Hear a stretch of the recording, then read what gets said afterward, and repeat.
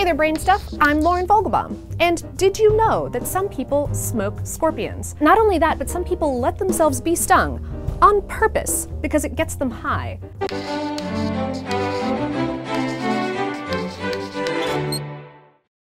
Just a little perspective here before we get into the science. Being stung by an Arizona bark scorpion, just one of more than 1,000 species, reportedly feels like getting burnt with a cigarette, and then driving a nail into the wound. So what exactly is in scorpion venom that makes people get high? And can that stuff be put to less frivolous use? The actual drug usage of scorpions is mainly happening in Afghanistan, Pakistan, and India. There aren't any statistics on how prevalent it is, but narcotics control officers have reported that it's not rare. Reportedly, each hit, or sting, costs somewhere between 75 and 200 rupees, or between $1 and $3 US. Basically, after a payment, you hold a scorpion in your hand, and your dealer hits it gently with a stick, and it gets mad and stings you. But if someone's going to smoke a scorpion, that takes a little bit more doing. First, they've got to dry a dead scorpion in sunlight or burn it alive on a hot coal stove. Some users inhale the smoke coming off of the fire, but the burnt tail is where the venom's at.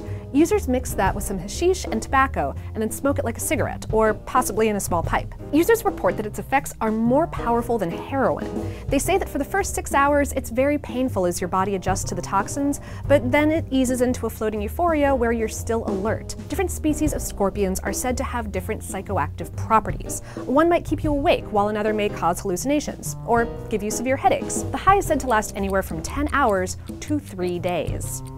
But keep in mind that scorpion venom is very dangerous. 25 scorpion species are known to have venom that's fatal to human beings. Smoking venom from the ones that won't kill you can still cause short and long-term memory loss, sleeping and appetite disorders, and a constant state of delusion. This is because scorpion venom is a complex cocktail of toxic proteins and peptides that are designed to target parts of their prey's bodies and shut them down. Some paralyze messages between the nervous system and the muscles. Others corrode molecules, causing cell tissue to break apart. Others clot the blood, or prevent it from clotting. But these same chemical properties are why scorpion venom is also being used and researched for medical treatments. Right now, drugs based on these toxins have yet to be approved, but they could be a big part of the future of pharmacology. Chinese medicine has made use of scorpion venom to treat pain for centuries. Development of painkillers based on scorpion venom could potentially provide relief outside of more addictive opioid-based medicines like oxycodone. Even brain cancer treatments are being developed from scorpion venom. Specifically, they fight high-grade gliomas,